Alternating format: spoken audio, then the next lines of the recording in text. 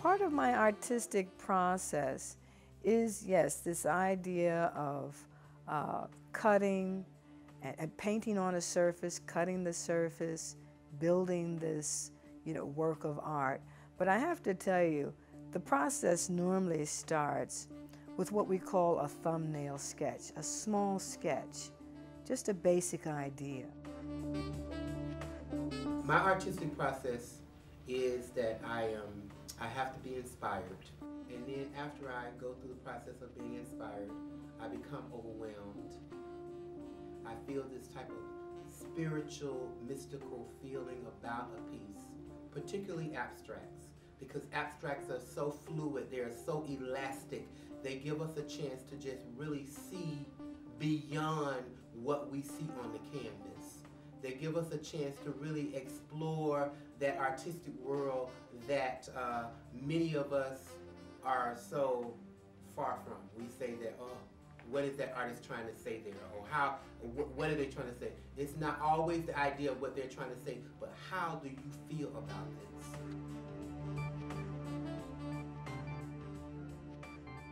My artistic process is listening. Bring myself down into a state of openness so that I can really receive what it is that I'm wanting to express. Lynette Carter's work, it has this background in who she is. This art is so relevant to our present time that she is constantly searching who she is, her who-ness, to find out who she is. In this abstract way, she is giving us a combination of her biography and her mystery and her history and her her-ness to find out a solution or a resolution to our present situation. The response that I created for the poem, Cantilevered, it was really about how do I effectively communicate the words that I'm hearing? Like, how do I feel? What movements, what motions have I experienced that I feel communicate this clearly? I wanted to be able to look at the movement myself and get some kind of feeling of what those words were without necessarily knowing the words verbatim and in a way to recite. If anything, I wanted to recite the poetry with my body and the memory of the words. I'll fly away, I'll fly away when I die, hallelujah, by and by.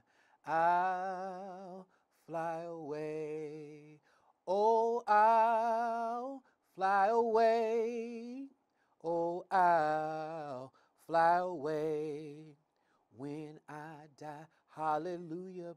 We live to tell this story, we hold up, we mold and cast, we shape from the 60s, from the 70s, from the 80s and the 90s in our new revolution, in our new evolution, in our evocation. Mama was a dancer. Mama was a sewer. Mama would sew and she would use her costumes as weapons. Mama cooked and cleaned and churched and gave us. Mama and Daddy held us together. Nanette told us to make art, told us to start like King, like Malcolm, like Megger for ourselves, for our southern selves, for our nation. We put it together for our children, for our children's children. Mama could fly. Daddy could fly, so I have to fly. I have to use my fingers as weapons. I have to use my creation as weapons. I have to use my blackness as weapons. I have to use my righteousness as weapons. I'll fly back. I am before I am. I'll start. I'll plan my monuments. Our woman make. Our woman make. Our heaven's sake. A piece of this, a portion of this. Our collage. Our collage. Our collage, a piece of quilt like Ringo, like Romer, like Carrie Weems, like Nanette. Our cantilibra. Our cantilibra. I am a holy believer. I am a deliverer. I am a holder, a bearer, a heaven load sharer. Our Coltrane. Our Coltrane. I'll believe it, and I will believe it. For Nanette Carter.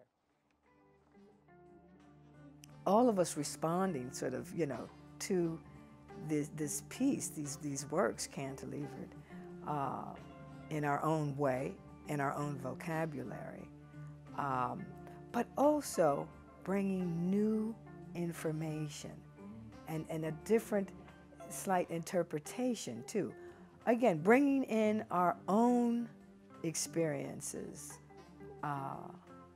to our work while we're looking at this piece. It's just something that's going to be natural. And again, even a viewer who's not going to respond in a poetic way, or is going to look at a piece of art, but also try to pull out the experiences that they've had and how it reflects in the work of art.